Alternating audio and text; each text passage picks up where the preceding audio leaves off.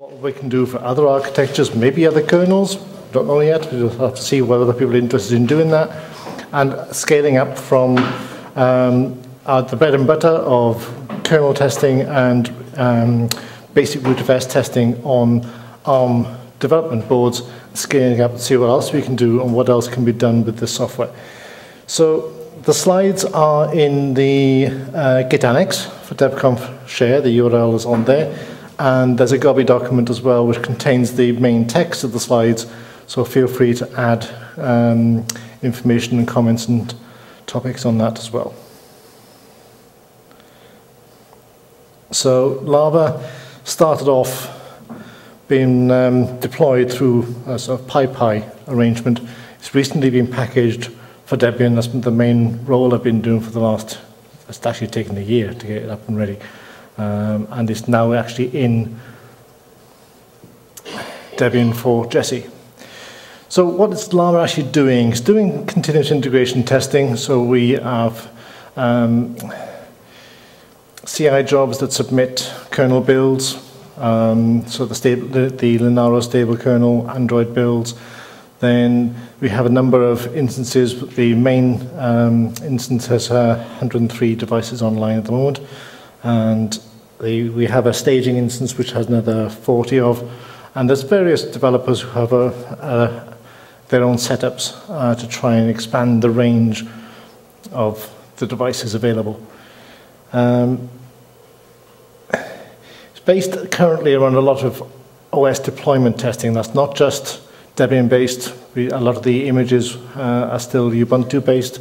We do a lot of open embedded work. Recently starting to get a lot more work from Yocto. We've asked and sought involvement from people doing Fedora testing, and so far we've only had a little bit of interest. We're not sure what the problem is with that. It's maybe just the Fedora approach to ARM or the particular way the images get built. But if if there's any interest in other operating systems outside that, we are more than willing to take it on. And the principal thing we've been doing so far is a lot of kernel boot testing. Has this particular kernel build improved over the last build? So you start off with a simple boot test, but then you start to actually track performance data. And you're doing LTP tests, and you're tracking the failure rate across multiple tests and multiple periods of time. We've recently added multiple node. So multi-node allows you to have a single test that runs across multiple devices. Those devices can then be synchronized purely over the serial connection that all these devices share. They can raise their own network. They can do whatever they need to do with their own switches and their own environments. And you can have multi-OS deployment as well. So you could have an OE box talking to a Debian box. It's trivial. The main thing that we need to talk about with Lava, with a lot of people in a lot of conferences, is the idea that we don't write the tests, we don't define or prescribe what tests you can run. So people often ask, well, what tests can Lava run? Whatever you can think of. The tests are written by the users who want the data.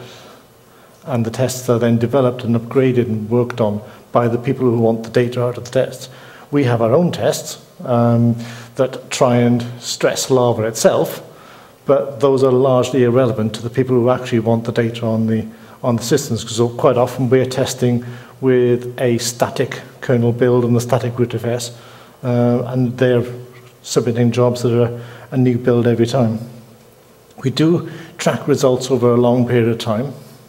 So one of the main features is you can go back right the way through the database, track a particular series of builds, and watch how it actually performs. So if I go back to here,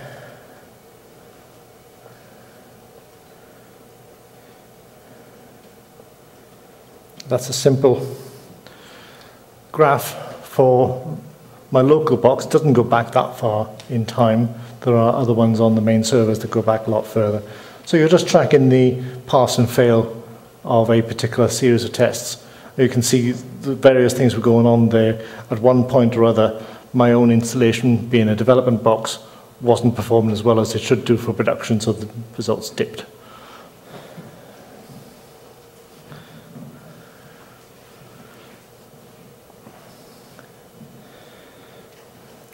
Those summary reports are created by users.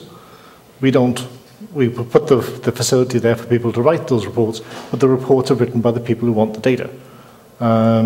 So the data can be exported. That main report there is basically a simple overview and a front end to your data. But you can export the data for further analysis, combine them in new ways, and work out what actually happens with the rest of it. And the actual deployments you can do, what Lava can do, can be expanded by particular hardware. We've got ideas for, we call it the NMP, it's still in sort of final testing, but it allows you to put a relay between critical parts of the device and the device setup. So it allows us to switch the SD card externally as controlled by the test itself. So suddenly your SD card goes away. You can switch away the network. You can switch off the SATA. You can switch the SATA to a different connection. That's not just useful in terms of being aggressive with the test and seeing how the kernel behaves, but it's also useful to allow us to test bootloaders, because you can put a bootloader on one SD card, switch it over so that the device can see it, boot the device from that SD card. Oh, it's bricked. Switch the SD card back to the previous image and boot it again, and it's fine. So a lot of the automation comes down to being able to automatically recover boards. There will be situations, these are dev boards, there will be situations where it's managed to fry one of the controllers on the board. There'll be various issues. Like we got one particular board can lock the SD controller in a completely invisible and transparent and undetectable way.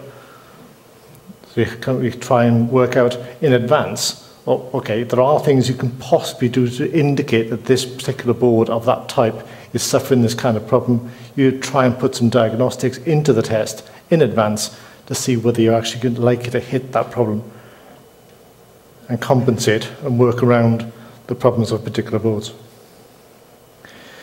So what does Lava currently support? There's the ARM BIOS. Not surprising, for instance, where we're actually starting from. And Linaro is concentrated on ARM v7. So we don't look at ARM v5, ARM v6 or older. ARM v7 are the main pieces of hardware, that's the majority of the lab. ARM v8 is then coming in with new hardware and emulations and models. But the majority of the boards that are available for testing currently are ARM v7. We've got support for where the boards themselves support it, running a virtual ARM system on the physical ARM hardware. And that allows you to actually test both sides. You can run tests on the physical hardware whilst it's running a VM. You can run tests inside the VM. And if you've got the right hooks, you can actually then communicate across and through the VM. Or you can actually communicate with another node that's set up to interrogate it in another way. There are x86 systems in the lab at the same time, not just for actual Lava deployment, but actually as test devices. There are situations where people need that, so those devices can be available. Via emulation, we can do any of the other architectures that QEMU supports. We haven't got a lot of any physical hardware in the Cambridge lab, but with Lava and Debian, you can easily install that and set it up with your own architectures. Very useful feature is the idea of dummy devices, and these can be simple SCHroot, so an isolated chroot environment, or SSH, and that allows you to connect to a device that hasn't actually had to have a deployment. It's sitting there pre-configured, and it may be serving a lot of different jobs, and you actually have jobs that connect into it and do certain things with it. Contention on that box is your problem as the test writer. That's not up to Lava to try and sort out. If you've got two jobs going in on SSH and both of them try to run dpackage, sorry, you have to sort that out yourself. So a lot of the builds coming through are CI builds for kernel builds. We still do a lot of Android testing. And then we are working towards increasing support for testing bootloaders. Obviously, U-boot was one that we started with, inevitably with ARMv7 dev boards. UEFI is the next big change and the next big bootloader we need to test. And then Grub is something else that we are looking to support. We don't really have explicit support for Grub in Lava at the moment, but it's on the development line. As I said, we're currently only actually testing Linux kernels. There may well be hidden assumptions in how the structure works for other kernels. We don't know yet. We'll have to find out when the community tells us. So the test jobs are written basically using shell and markup, YAML. You can address and execute any utility binary, anything you can actually build or download or put onto that system. Most of them, if you define the right parameters for the kernel, you can have a nice networking interface and you can pull down whatever you need. It's up to you. You set it up in the test. So we get results based on whether the deployment itself worked, then the test that you wrote, and then there's parsers to work out whether there's pass or fails, and you can do measurements and you can record the units of those measurements as well. Now, a lot of the time, you're running someone else's test suite, LTP or some kind of Python unit test type thing. You often have to write your own parsers. Sometimes you can do that in the YAML with a bit of Python regex code. Sometimes it's actually a lot easier to write a custom script in whatever language you prefer, whatever language you can actually ensure is executable on that platform, and run the test inside that custom script. Then the custom script just outputs the test results in a format that is easier to understand. What Lava does is it gets hold of whatever the deployment's going to be, whether it's an image, a series of tarballs, and we overlay a basic set of data and shell scripts. There's a bit more data and shell scripts if you're actually doing it with multiple nodes, but generally you've got a common interface there that's based on POSIX shell compatibility. But we don't define what you can run, and we like to think that we are making no assumptions of what the device is capable of. Sometimes that lets us down because there are ways where you sometimes have to make some kind of assumption of what the device is able to do. And sometimes we do push back at the device manufacturers and say, no, look, the way that you've actually asked us to test this board and the way it actually boots is not going to work. We need to have something that's a bit more sane and a bit more reliable, because we are automated after all. You can't have a board that needs a lot of manual intervention to get the thing to boot in the first place. We're booting it 3 or 4 times per test a lot of the times, or even more. So we sometimes have to push back at the manufacturers and say, look, give us a board that we can reasonably automate. But other than that, and as I said, we work hard to make sure that there's an automated way of recovering from a bricked device, or what would otherwise be a bricked device, without any kind of intervention from the lab admins. They're busy enough as it is. So now we're reaching out to Debian. We've been using Ubuntu to actually run the infrastructure for a while. We've now got it all migrated over to Debian. All the packages are in Debian. We're running the packages as they are in Debian. We are looking to test the ARMMP kernel. I've been working with a number of people in Debian already on exactly how to do that. So we're looking at where's the overlap between the boot reports that we can access elsewhere, the available boards in Lava, and the DTPs that are defined in the ARMMP kernel. I've got some links there for the various information. That's the summary of the boards we've found so far that can easily be tested for the ARMMP kernel. I've put in a request for extended support for the ARMDale, because that should add another couple of devices to that list. What we're trying to achieve with the ARMMP is make sure that not only does the ARMMP kernel boot, but that hardware that is available on the board is actually operational under the ARMMP kernel. We know that for some of those boards on that list, various components, various pieces of hardware are not operational after you've booted the ARMMP kernel. So this gives us a way of producing repeated tests over a long period of time to try and track this and see whether we can improve it without causing regressions elsewhere. Those are just the main devices that we've got at the moment. We're obviously open to having more devices added to the lab or to a different lab and having access. Some of those devices on there are not physically located in Cambridge, but we would still be able to use those within Debian.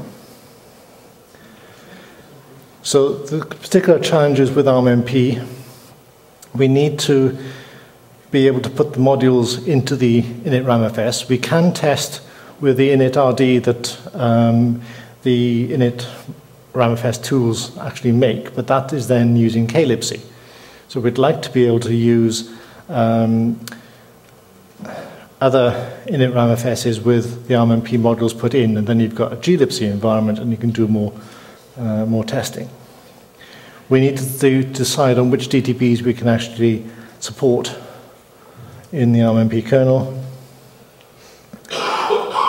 and put the data out there and let people work out what boards they can reliably use. At the moment it's a bit hit or miss as to whether the ARMMP kernel supports your board. Let's get the data, let's get the test results and find out what's going on. We can submit these jobs over XML RPC to a variety of existing instances and do a variety of other tests on each one, including testing the Debian installer on ARM. There are ways of preceding that and making it work without interaction, so we can test that through. That will generally mean that we need to start testing with dual media so that we can actually have a booted media and a deployment media. So we're looking at some of the boards that support SATA for that. And this comes back to what we were talking about in the first talk about what Lava can do in Debian in conjunction with PyU parts and CI-Debian.net and the archive rebuilds. So Lava is an opportunity for Debian to start testing outside the idea of just the one package. It allows you to start testing combinations of packages. It allows you to start testing a distribution against a different distribution, whether that's a different suite or a completely different distribution. We can test Debian against Open Embedded. We can do a whole range of upgrade tests. We can actually work out whether this actually works in a multiple node environment. You have a client and a server, physically separate devices. Upgrade one, does the client still work? Okay, we didn't expect that to necessarily work. Right, upgrade the client, does it recover? You can do testing across multiple architectures and, as I said earlier, about across or through the virtualization barriers, depending on what kind of support you compile into the test.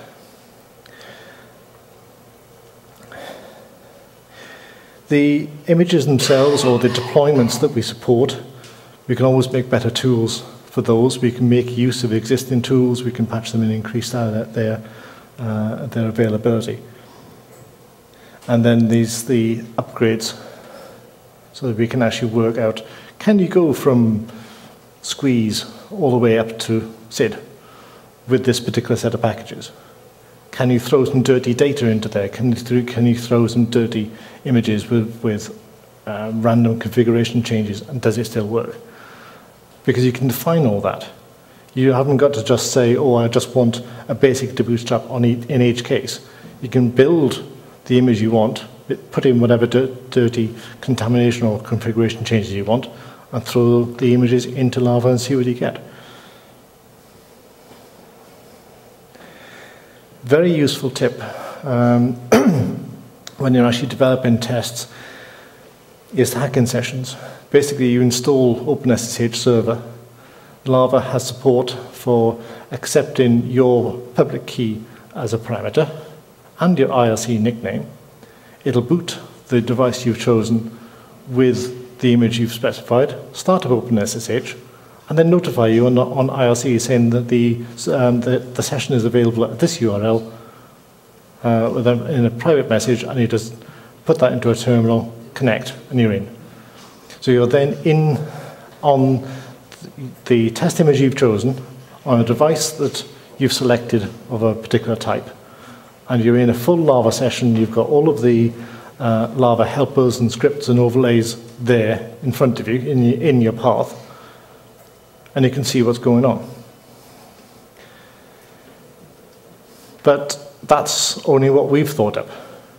That's what we've thought of within the Lava team as to what we can offer Debian via Lava structures. So it's a question of coming back to us when you've played a bit with Lava and see what you can do. Install it in one of your own boxes, see what it can do, see what you can connect up, and come back to us with what else it can actually do. Now, after we've done the work on the packaging, Antonio will know all about this because we've done all the planning for the refactoring. So this is intended to make it much, much easier to extend and develop inside Lava. So if you're looking at, right, Lava doesn't support this kind of device, how can I get it to support this particular mode, this particular feature?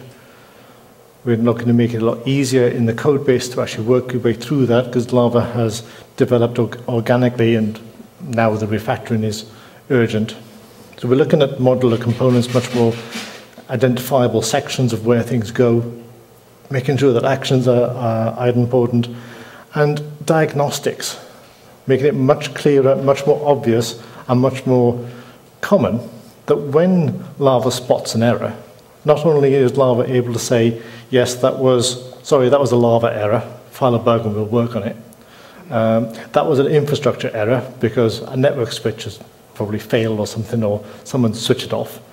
Or that was a job error, you've made a typo in one of the scripts. Or it was actually genuinely a test failure.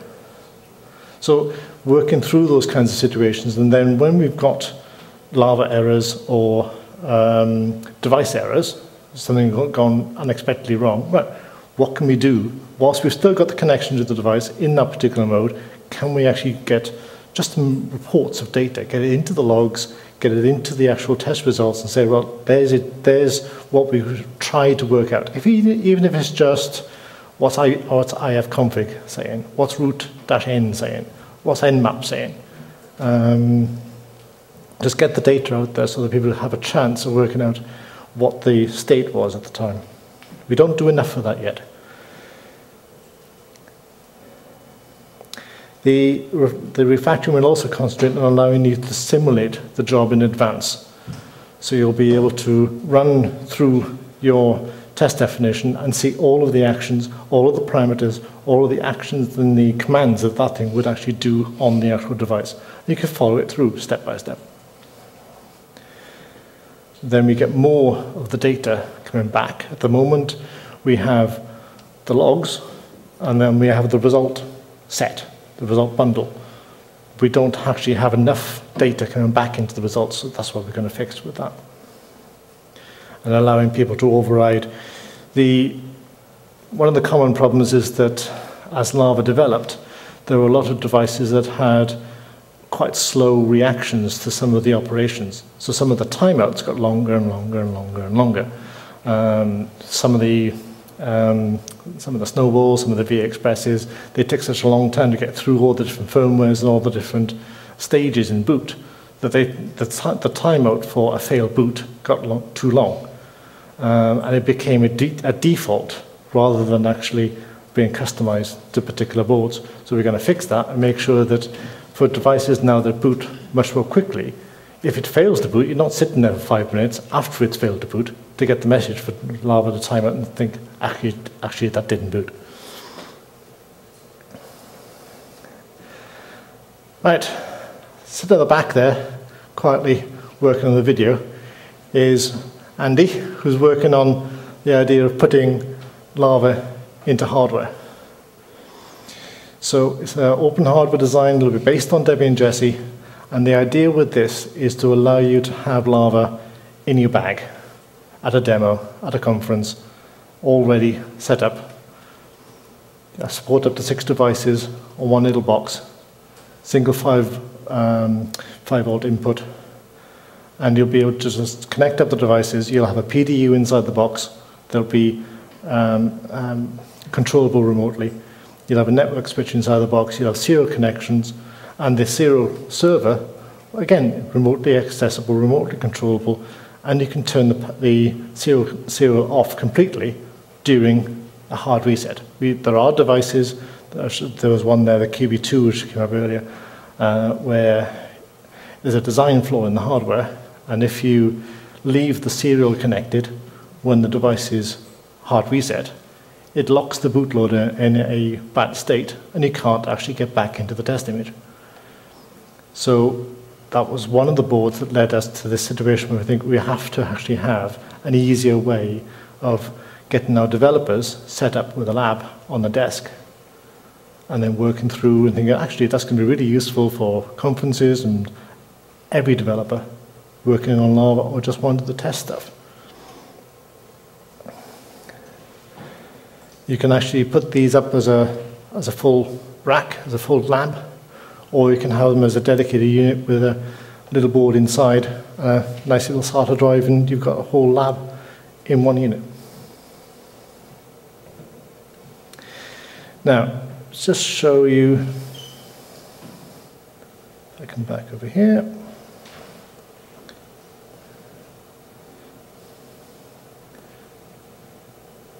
So currently, this is what Lava actually looks like. So you can see it's using a local file. This test took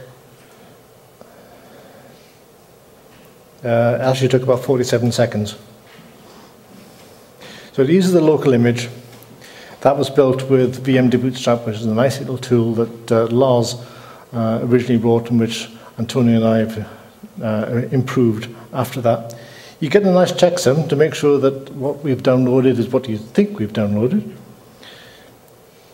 There's the overlay. We come through and then right past that, do the overlay, pass it down to QEMU in this case, because this is a KVM test. No boot output, lots of output, all tracked. There's your network address and network information. Here's your kernel boot time, 5 seconds. That's automatically tracked, and the stuff like that will be tracked across the board. You can see here Lava KVM01, so that's where the overlay stuff actually lives. Nice little check to make sure that there's actually some available space inside the KVM before you start doing stuff. And then the test runner. Doing stuff like, well, dump the ifconfig output. There it is. That passed. And then get some routing information. Do a test ping. Make sure the actual Ethernet is sane and working. See if you can install the package. And it passed. And come down to the end, and you've got a result bundle. The result bundle is just a way of collecting all the different results you get from the Lava tests and your own tests. So you can see here the Lava test results. We deployed, we ran a test shell, we gathered the results, and the job came back as complete. And then the user tests work out something like that. So the ping test actually failed at that point. That's mainly because my laptop is not bridged, just because. So when the KVM came up, it didn't have it came up behind a NATed address. So this is on staging, which is our test instance. A lot more devices, a lot more jobs running. So if we look at, well, just looking through that, are there any Let's do one of these foundation models. Let's see what that looks like when we go through.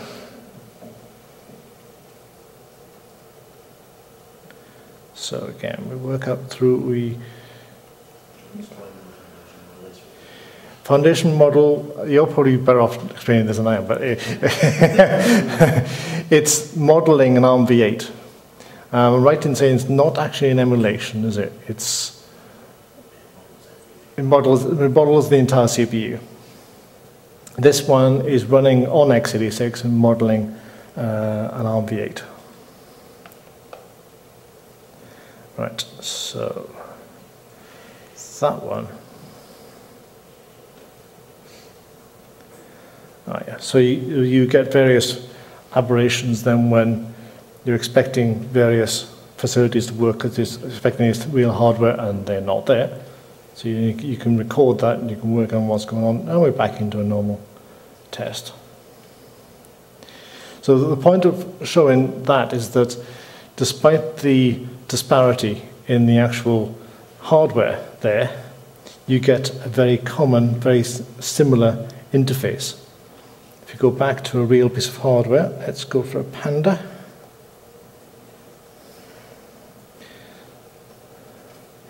That's what the submission actually looks like. We're currently using JSON. We are looking at using YAML for future deployments once the refactoring is in place. But you can see there, that's where the image is obtained from. You can see where parameters are inserted into the YAML file that is actually in the test definition in the repository. And there's where you submit results, and you're saying, right, that's a Panda device type, and it's given a job name and a default timeout, which each action will use as their timeout unless it has a specific action timeout, just like the Lava test shell. So if you look at the complete log, this time we have to try and connect to a real device. It's not a KVM or an emulation on a model. We've got a real bit of hardware. So this is where the serial server comes in. So this is Cyclades for serial 4. And it gives us a telnet interface.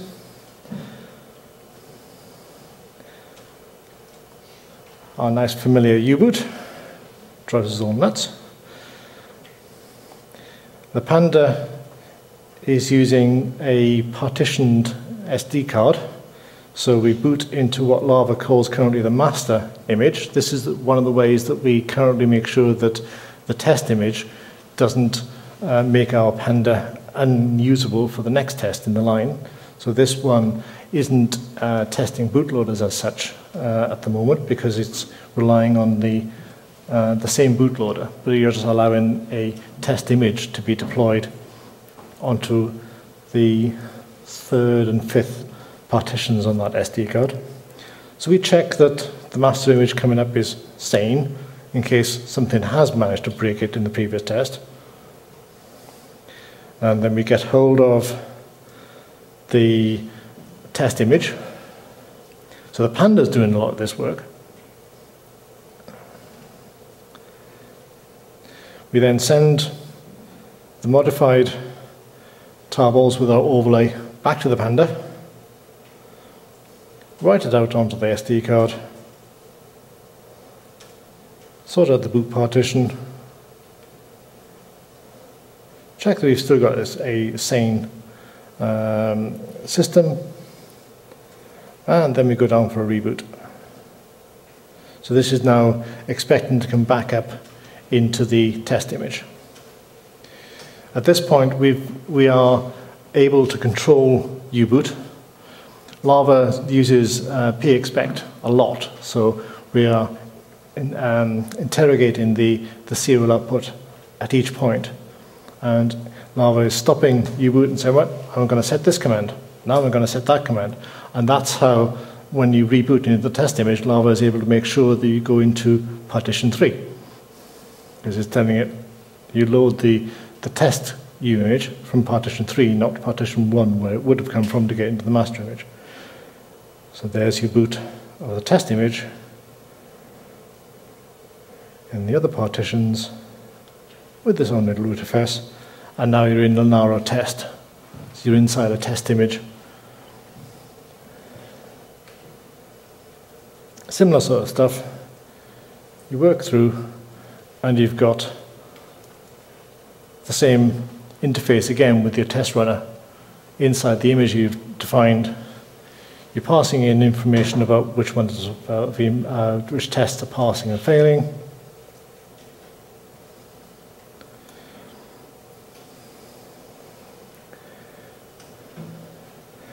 And I mean, this is quite a long test. It's one of our functional tests, but it's a bit longer than some of the others. So you can see this test image was a Ubuntu raring image. So this is one of the ones actually that will cause trouble if I choose to resubmit it, because Ubuntu have now taken raring off their mirrors and you can't see raring. So these kinds of things are things that you need to think about as a test writer. Well, what am I basing this on? And then in the years to come, we've come back, well, actually I want to rerun that test back from there. If you're relying on third-party sources for the updates and the other bits you're bringing in, if you want to run these things far ahead in the future, put the stuff in your own repository, take a snapshot of it, keep it, so you can run that test in the future. This test suffers from that problem, that it's an old test and I wouldn't be able to get hold of that data. There we go. Failed to fetch. Doesn't exist anymore. 404. But Lava carries on because there's not a problem. It's just one of the tests didn't run. So it goes on, tries to work out what other tests it can run, and reboots into the master image. Once in the master image, again checks that it's half sane, gathers up the result data from the test image, because the test image is on the same SD card, so the master image can easily just read the data around and then passes it back to the server. You can see there, direct update failed, direct install failed, curl FTP failed, simply because the information wasn't there. That's an indication of how we use the measurements and units. Just a little demonstration of that in this particular test. And the result bundle is there. Because we had multiple test definitions inside one test, you've got multiple sets of results. You can do it so that you have an automatic reboot between each of these sets of tests, or you can combine them and have all your tests running in sequence, in the sequence you've defined in your own test. They're not resorted or anything like that. You define everything about how the test actually runs. Now, I'll quickly look up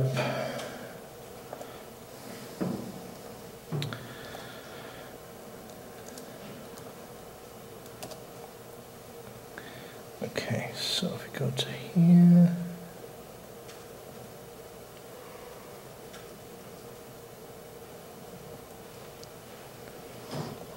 this is what a test definition actually looks like.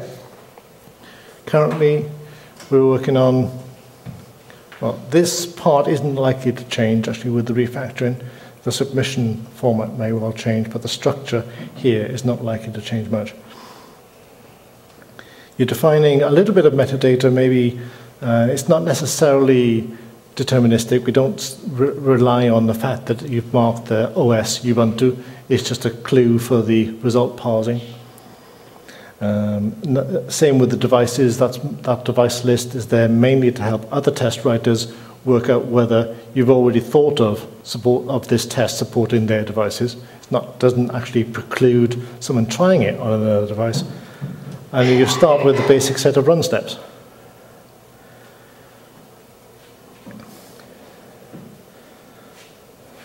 That's a very simple.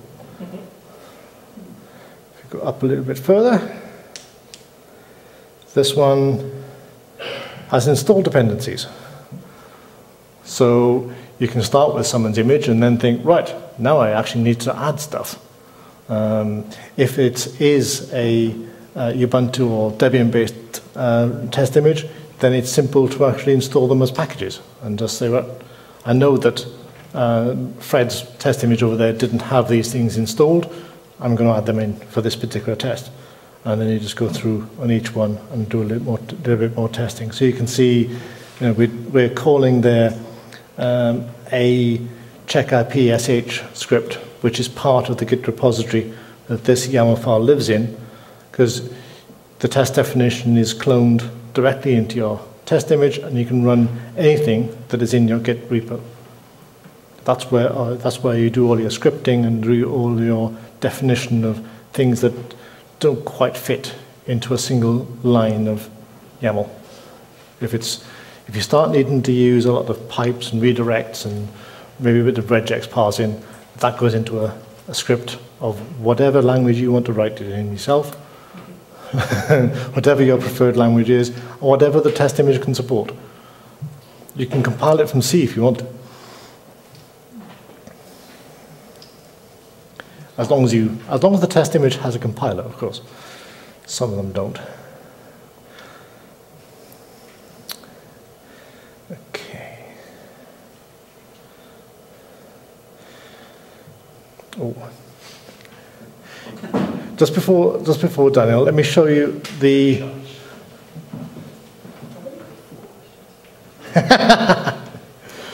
Right.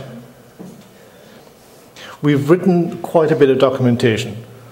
It is all available. Every time you install Lava, you get all this documentation on each of the instances, and it is the documentation for that version that you've currently installed.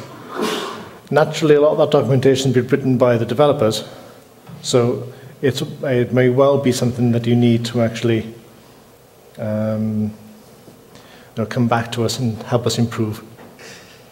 Patches welcome. Well, I wrote a lot of this documentation. I definitely know it needs patching. Right. So that's the link there for the main documentation on the main lab server. The staging instance is there. If you've got questions after the talk, come to us on the mailing list or on the #Lava OFTC channel, and there's our Git repos.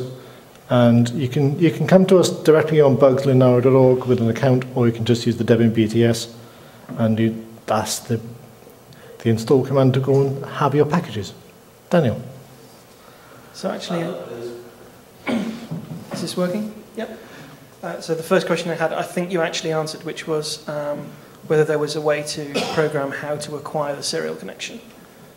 Because you kept saying it's a serial connection, and then at one point you mentioned a cyclades service. Right. That comes under the device type configuration. So Lava will work out, or will assume, that pandas have a particular way of being connected.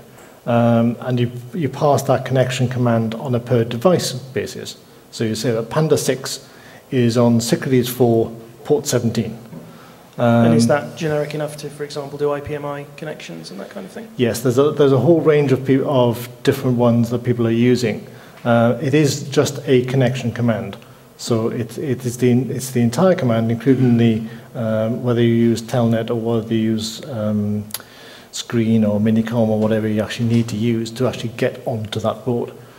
So my second question is, you mentioned the hacking mode, and that sounds like a really, really useful thing to have.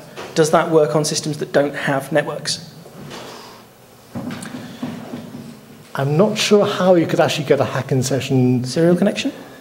The serial connection, the problem with the serial connection is that Lava has a requirement that we have access, or that we have control of the serial connection, because we're running pexpecs on it all the time. So with the refactoring, there will certainly be ways of having secondary connections onto boards, which could allow, if the board supports a second serial or something like that, or some kind of other way of doing it. Should not re-export the serial connection to a PTY and then let an incoming SSH session to the server talk to it? It'd be really useful. Patches.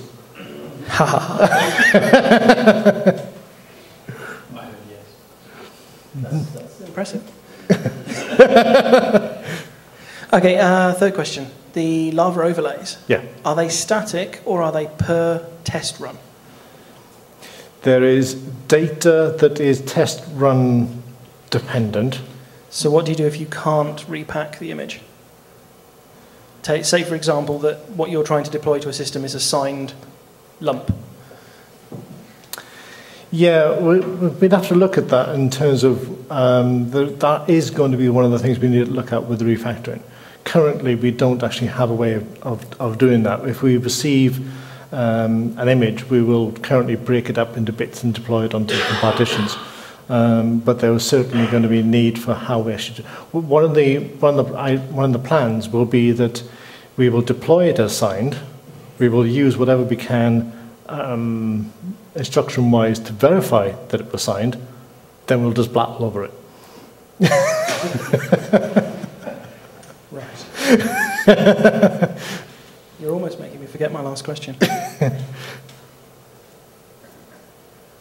No, you have made me forget it. Does anyone else want this? Otherwise, I'll remember it in about another 30 seconds. Oh, yeah. The tests that you showed that indicated that you could say, oh, I require OpenSSH server, or I require NTP. Yep. Are they declarative enough that for systems which you can't install packages on, like, say, an Android system or an otherwise arbitrarily static system, you can say, I can run these tests because the system is exporting these tags in some manner? No, that would be down to the test writer. Right. So, for example, we get this problem with Open Embedded. Open Embedded is a problem in that, unlike any other distro that's out there, it does not identify itself. There's no tag, there's nothing in an Open Embedded image that says, hi, I'm Open Embedded. So you have to look for everybody else, and then get to the end and think, right, it must be Open Embedded because nobody else will be recognized. Not even an LSB release? No, not necessarily. It only has LSB release if you compile LSB release into your Open Embedded image. It's too much control. So we can't necessarily be accurate enough in working out exactly what system you've got on there to work out, yes, you've got that available or whatever. And it's not really Lava's job. It's a case of, well, you gave us the test image, you gave us the test definition. Catch. I have 10 test images. If you break it, you get to keep both bits. And I want you to marry these test definitions to these images. Well, Lava will do that and marry them together. But if it breaks, it breaks. Right. And a final thought on the packaging thing. If Lava were to provide a way to specify pseudo package names, and I don't mean in the Debian pseudo package sense, then you might find that's going to make the Fedora people slightly less unlikely to not come on board. Because at the moment you're saying this depends on these Debian package names, effectively. Well, the test definition, right, yes. But if you can have more test definitions that are generic across distributions, then you might get somewhere more. But then it's easy for someone to come across with a Lava installer script that is based on Yum. You know, it is extendable. This isn't hard code somewhere in the depths of the Python code of Lava. It's there in a shell script that's copied onto the board. So the Debian and Ubuntu images have a little shell script that is Lava install packages, which calls apt-get. Antonio, did you have a question?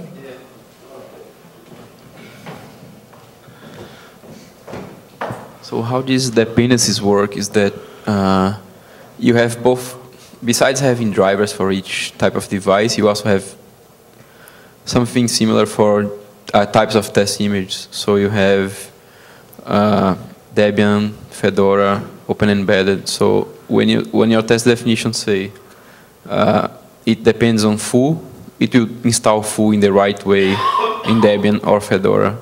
And then for Open Embedded, where you can't actually install stuff, then your test images needs to have that stuff already installed.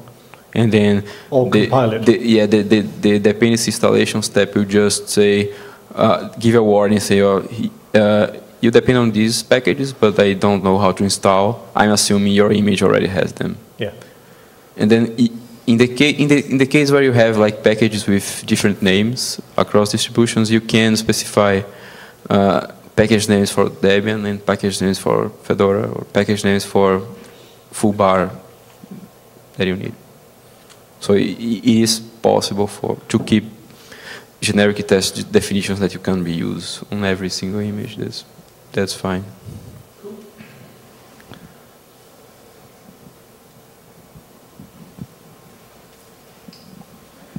All right. Thank you.